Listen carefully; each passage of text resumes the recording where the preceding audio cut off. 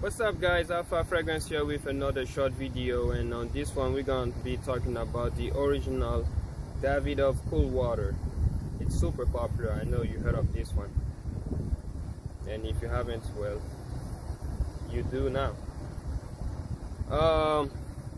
So this one is in the same vibe as your famous Dior Sauvage or Bleu de Chanel.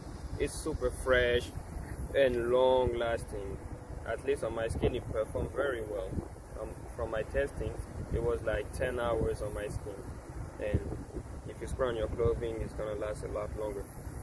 And I received a lot of compliments when wearing this one. The downside is it's so popular and old also. It came out in the 80s, but that's up to you.